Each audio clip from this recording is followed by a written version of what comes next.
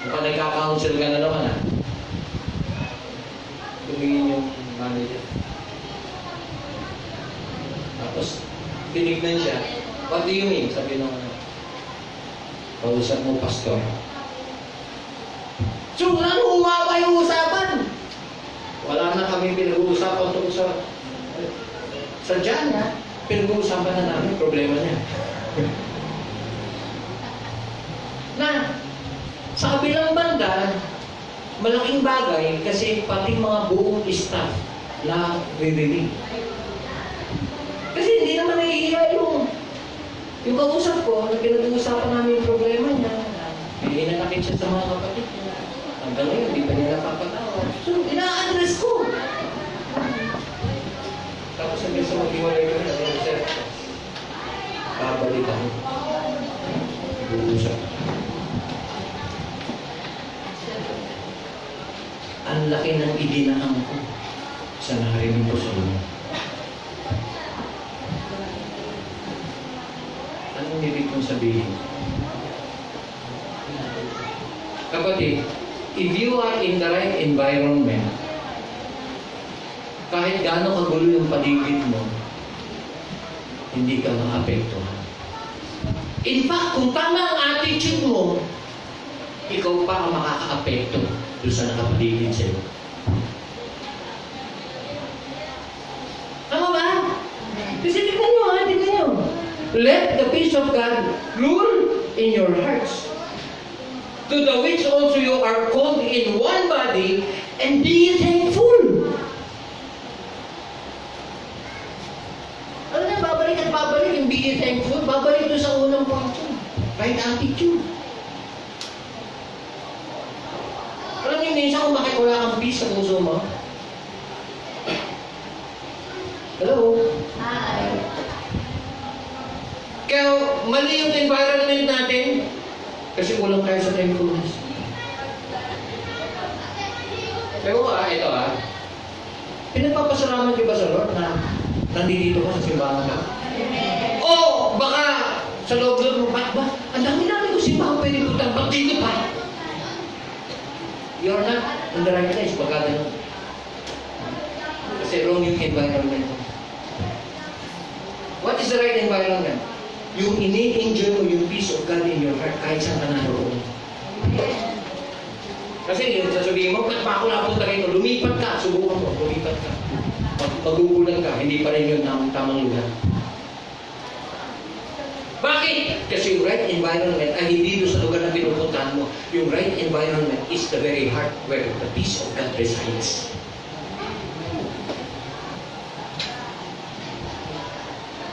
Kaya sabi nung kausap ko, hey, pastor, hindi kaya ako nakaka-escorbo kasi, no. We're in the right place. Hindi kasi we're talking lang ganito, ganyan. No. Tinulo niya yung kasama ko mali ko. Baka ano isipin niya. He won't mind. Ministry to you. I'm ministering to you. Sige, subukan nilang pigilan ako. Baka magpiro lang yun. Pero wala ko nagpipigil sa akin. Because what I'm doing is a ministry. Kami, hindi na kami ordinary ko. We are a Christian ko. And they should understand it. Ano ibig ko sabihin? Kahit saan ka naroon. Kasi pwedeng, di mo naman miyembro yun, pastor, ba't kinakaunsilan mo? Do good to all men, especially to them who are of the household.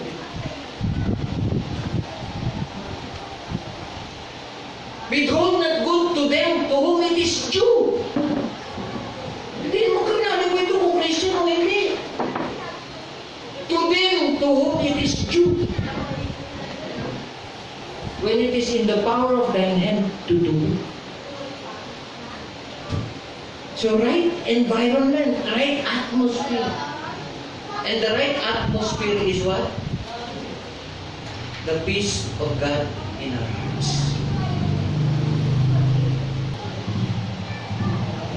Let the peace of God rule in your hearts. Kaya yung kaninang pinag-uusapan natin sa Proverbs, ang context nun, wisdom. Tama? If you are enjoying the peace of God in your heart, kapatid, you will be enjoying the wisdom that is coming from God.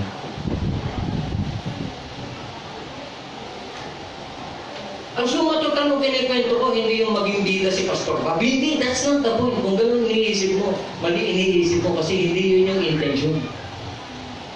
The point is, kung gagamitin ka ng Panginoon, ang tanong, magpapagamit ka ba? Kasi alam nyo, sa maraming gulo, sa maraming away, etong hindi alam nung mga nagkakagulo, nagpapagamit sila sa kaaway na librada.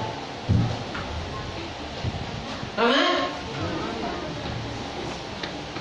Tama na sana, tahimik na sana eh. Nagsalita ka pa, nagpakawala ka pa ng kung anong salita. Ayun, gulo na naman. Ang hindi mo alam, nagpapagamit ka sa kalaban ng hindi mo alam.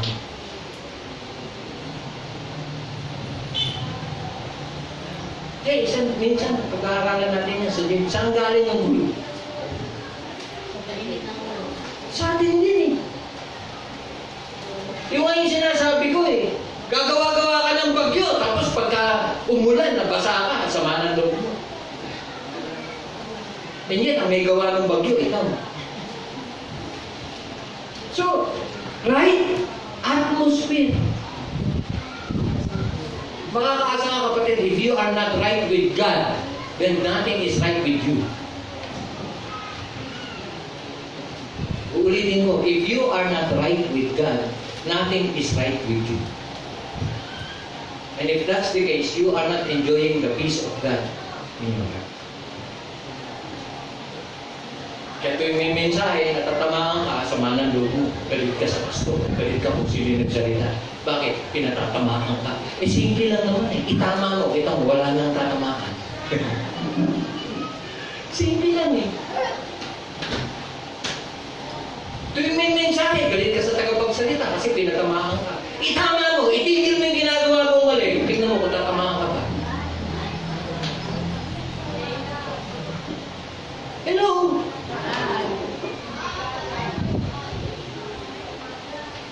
So right attitude plus effort, right atmosphere, environment, ito, right application. Yun yung, ewan ko, kulit na kanina ni Jerry. Kulit! Pero makulita ka na, kung makukulita ka. Pero hanggang hindi tumitigil ang Panginoon, pagtiisan mo, bakit? Kasi kaya minsan hindi tumitigil ng kauulit ang nanay sa gusto niyang sabihin kasi hindi pa niya nakikita may mga anak na sumusunod. Right application. Alam mo, marami tayong problema dito, masosolve kung lahat ng mga napakinggan natin sinusunod lang natin.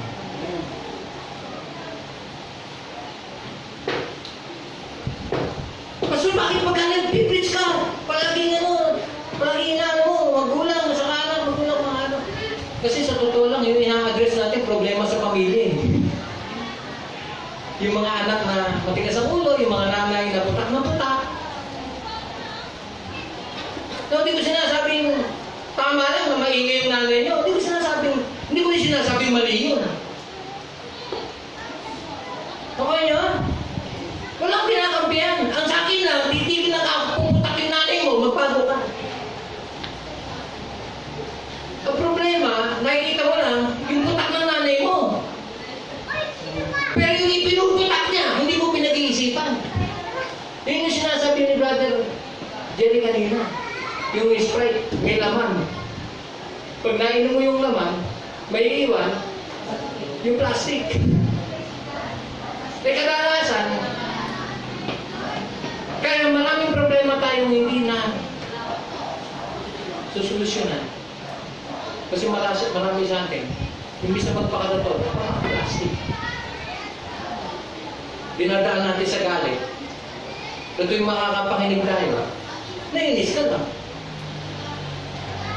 Nakukonvict ka na para magbago. Kaya mo pa rin. Bakit? Kasi pinatatamaan lang ako. Hello. So let the word of Christ dwell in you richly. kanina in all wisdom. Baka naman po pwede, yung salita ng Diyos na napakinggan natin, tumingin sa atin, yun yung ibig sabihin ng dwell.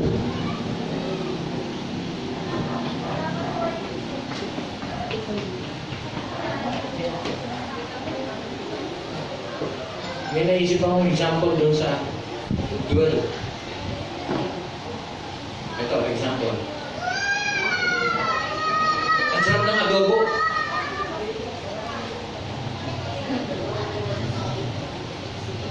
Ang sarap ng adobo. Sarap ng pagkakaluto. Kumain ka. Sarap na sarap ka. Tama? Ang dami natira. Kinabi niya yung natira. Ang adobo. Siyempre, parang masira. Saan mo lalagay? Correct. Kinabi mo. After 3 days, hindi, huwag na lang 3 days. Nabukasan na lang. Pinainit, kinain nyo. Tanong, pareho ba siya na lasa? Hindi. Yung mga nakakaintindi ng punto ko, ano lasa niya? Mas masarap siya.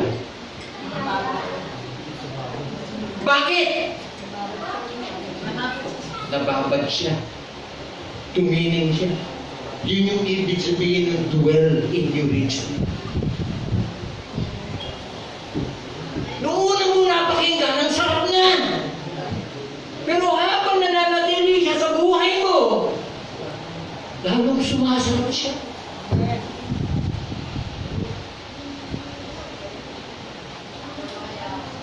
Hello, nakuha ba yung punto? And the more na sumasarap siya, the more excited ka. Na tuwing yun yung niluluto ni nanay. Hindi pa siya luto, nakaupo ka na sa table, hawak mo na yung kutsara, tinidor mo. Ano sinasabi ko mga kapatid? May epekto sa buhay mo. Tama! Isa pa. Isa pa ng magandang halimbawa niyan. Sinigang. Masarap na nung bagong luto, lalo mainit-init. Subukan nyo ipagpabukas sa ano kainin. Hello? Ang hindi dito makaka-relate yung hindi marunong magluto.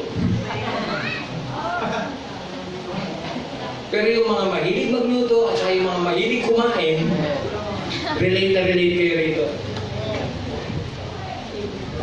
Bakit let the word of Christ dwell in your hearts?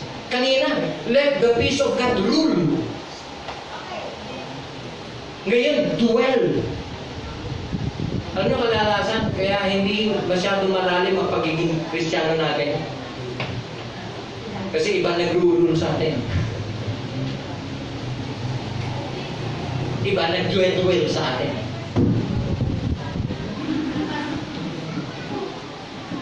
Are you listening? So the right application or letter E, the right expression. Kasi tignan nyo, paano yung salita ng Diyos titinin sa atin? How? Tignan nyo. May sinabi dun sa verse 16. Let the word of Christ dwell in you richly in all wisdom. Paano? Teaching and admonishing one another. Kaya napakalaga yung teaching and admonishing. Kailan ito nag-take place? Kailan? Hello? Sunday school? Morning worship? Mentoring? Bible study? Kailan ba tayo nag-aaral? Ano yung point? Let the word of Christ dwell in you richly. Every time we have opportunity to study God's word, kapatid, baka naman po pwedeng hayaan natin siyang tumining. Ito, problema. Ito ang problema. Bakit hindi tumitining sa atin salita ng Diyos? Kasi habang nakaupo ka dyan, na supposed to be dapat nakikinig ka, nagte-text ka. O kaya habang nakaupo ka dyan na dapat nakikinig ka, nagkukwentuhan kayo. O habang nakaupo ka dyan na dapat nakikinig ka, ang isip mong gumagala, wala rito. O paano titinig?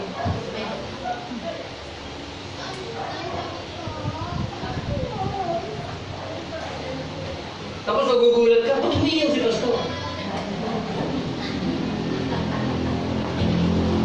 Eh, yun yung purpose ng pag-iyaw mo eh, para makuha attention mo.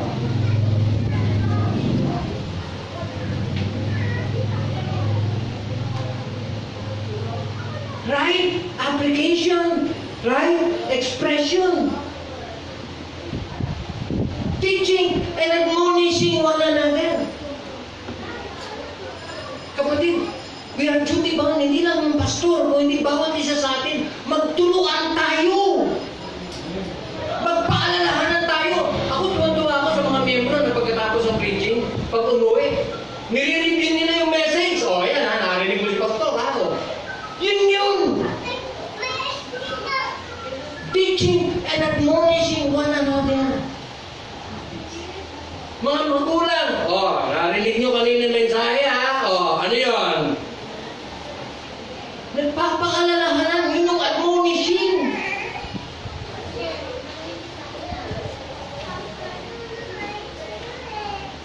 Wala. Kaya puro tayo away, puro tayo tuloy. Bakit? Kasi walang tumitingin. Narinig, labas. Naintindihan, umuwi, remote. Kaya nga, isang text ko sa inyo, kung talagang nakikinig kayo at may tuminig. Ano yung text natin yung last Sunday ko? Ano nga? Wala man lang tuminig. O hindi, huwag na lang yung text. Ano yung points?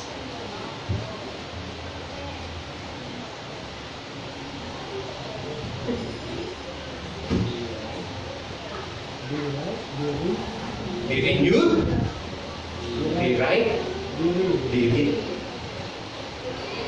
Eh ngayon, how do we avoid conflict? How do we minimize conflicts?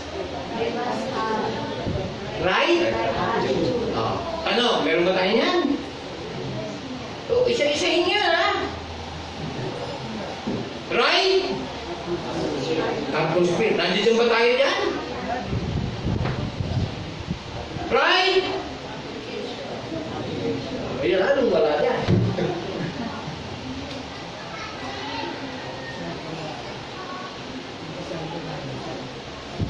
Tingnan nyo, ha?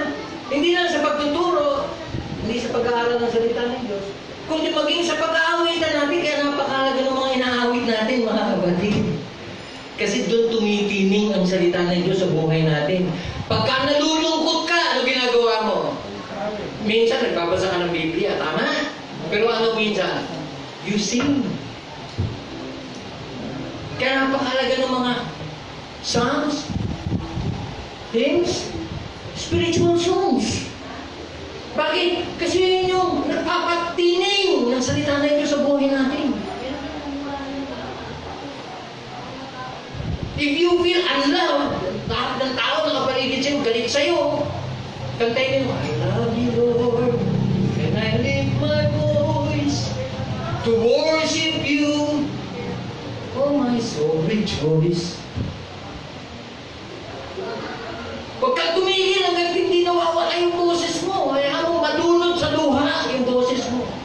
Pero by the time na matapos ka ng kaaawit, makikita mo yung kapayapaan ng Diyos nasa puso. Songs, hymns, and spiritual songs. Singing with grace in our hearts to the Lord.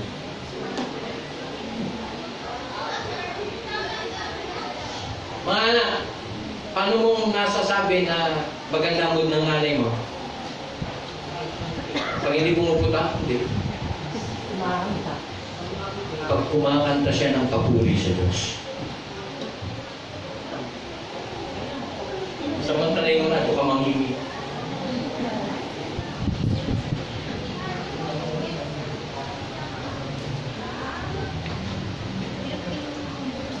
Kapag naglalaba, papawisan, basang-basa yung damit niya. Pero, I love you, Lord. Sasakay siya. Doon ka lumapit. Ganda ng mood niya. Pero pansinin niyo. Pansinin niyo. Anong magandang pakiramdam? Yung nagkakasundo o nag-aaway? Kung papipiliin kayo, ano mas gusto niyo dapat? Nagkakasundo, di ba? Ano mas maganda? Yung nagkakasundo o yung nagkakasayaan? Kasi may pwedeng nagkakasundo lang pag hindi masaya, di ba? Pero alam niyo ba, kung pwedeng hindi lang kayo nagkakasundo, pwede kayong magiging masaya. Pero mga kapatid, hindi basta-basta nangyayari. Ginagawa yun. Sinasadya yun. Doon tayo kadalasan nagkukulang. Yung paiiralin yung pagmamahalan, sa totoo lang. Sabi sa Bible, let us not love in word ni direkta, but in deed and in truth. Ba't sinabi yun? Kasi kung pwedeng puro daldal lang. Paano yung sinabi ni Jacob? Kain tayo! Pero walang kakain. May ulam. Kasi kung talagang seryoso ka na gusto mo siyang yayaking kumain, may kasunod yun. Hindi lang minsan. Kaya ito, pagkakain na tayo, siyempre ako, pinag-ahanda ako, meron ako sa sariling table. Pero habang hindi ako nagsisimula, hanggat di ko nakikita lahat, may hawak ng pinggan. Sa office, kaya kilala na ako sa office eh. Pagkakainan na. O, kaya na. Meron akong spokesman nun. Ay, sumunod na kayo dito kasi hindi matatahimik si Sir Bob. Hanggat di kayo nakikita nakaupo rito. Sa opisina yun. Kasi gusto ko makaupo kami sabay-sabay kami kain. Anong punto ko? Ito ha. Nagkapati na. Okay na, pati na sila. Nagpatawanan na kayo. Opo, okay na yun. Bukas makalawa, magkaaway ulit. Bakit? May kulang. Ano yung kulang? Sasabihin ko sa inyo, dalawang bagay yan.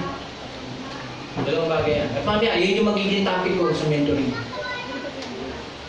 May dalawang bagay. Dapat lahat ng ginagawa natin, unang-una dapat intentional. Sinasadya. Intentional. Yun yung ibig sabihin ng intentional. Pag ginawa mo isang bagay, mayroong malayo nila. Example, yunaya mo kumain. Yung pagyaya mo ng pagkain, ano yung intention mo? Yayain lang siya? Hindi! Ang intention mo, kasama mo siya kumain. Tama? So, intentional. So, yung pagyaya mo, hindi ka titigil hanggat hindi siya. Yun yung pagiging totoo. So, yung pagyaya mo, hindi lang pabalat bunga. So, kanina, example pa ni Jacob eh. Ang kasunod dun, hata. Totoo naman yun. So, intentional. So, kadalasan, ano mang pag-aayos, hindi na-ayos kasi mali ang intention. Para masabi na, para tumimik na si Pastor. Okay na, kamay na tayo. Pero wala kang intention kayo mag-ayos. Nakikinig ba kayo? Totoo ba yan? Pwede ba yan? Oo, namin ko nakikita gano'n. Kaya nga pagka may gustong sumira ang spirito ko, may nagkabate, tapos sasabihin, totoo kaya, Pastor? Totoo kaya? Ako gusto kong paniwalaan, totoo. Bakit? Kasi paano mo masira ang spirito? Pag yan masirain, wala ba sa ganun trip? Pero nasa may katawan na kung totoo yung intention nila. Ito pa, ikalawang kulang. Ikalawang kulang. Bakit?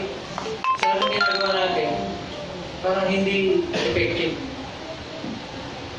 Kulang sa intensity.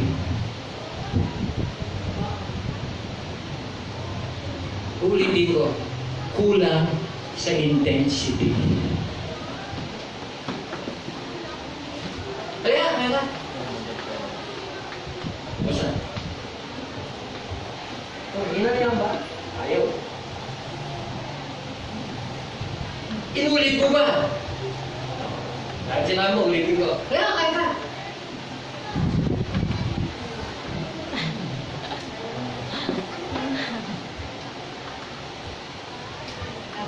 Ito madalas ito sa mag-asawa. Yung nagsabihan na nagmamahalan. Pero pag nag-away, away talaga. Diba? Kasi wala namang away na kunwari lang. Pero marito na nag-away ka, kunwari na away tayo. Pag-away, totoo yan. Ito ngayon ang problema. Gusto yung magkasundo. Di ba? Gusto niya magbalik. Ito. Isa lang naman eh. Para magkabati kayo, isa lang. Ano yung dapat gawin? Say sorry.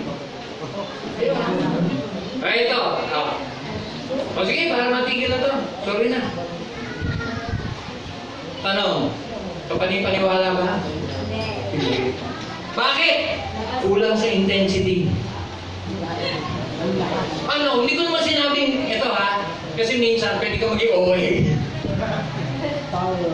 Kumuha ka ng krus, ipasan mo, pagkatapos nakatiguin mo, sabi mo, sorry na, o wala namang gano'n. Hindi naman ito. Hindi yun yung ibig ko sabihin. Pero ang ibig ko lang sabihin, dapat, kung nagsasabi ka na talagang sorry, dapat naman matumaan.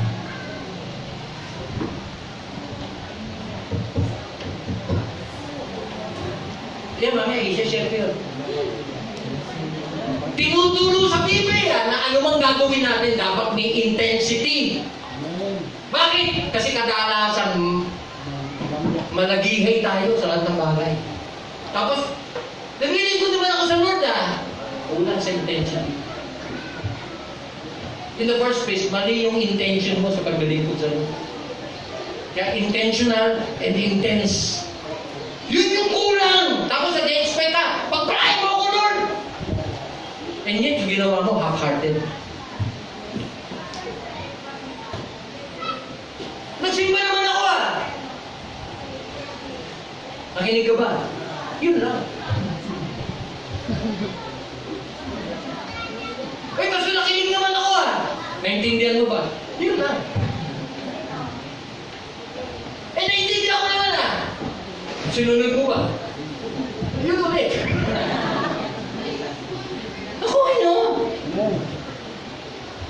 Yung intention, kahit maging intentional pa yung gawin mo, kung kulang sa intensity, kulang pa rin.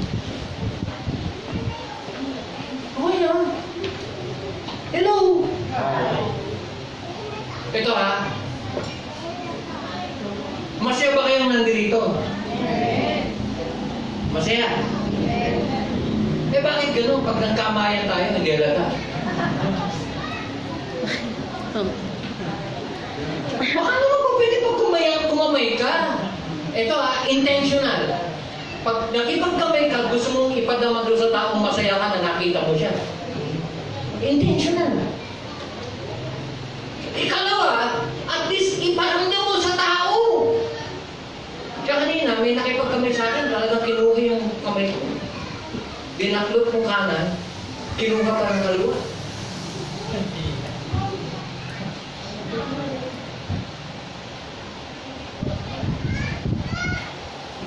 May mga bisita tayo. Babalik at babalik yan. Kung madama nila, welcome sila. May nagsabi sa akin, Pastor, parang yun yung ministry ko sa church, mag-welcome ng mga di nga. Ito na yung pagkakataon. Maramdaman ng mga bumibisita sa atin.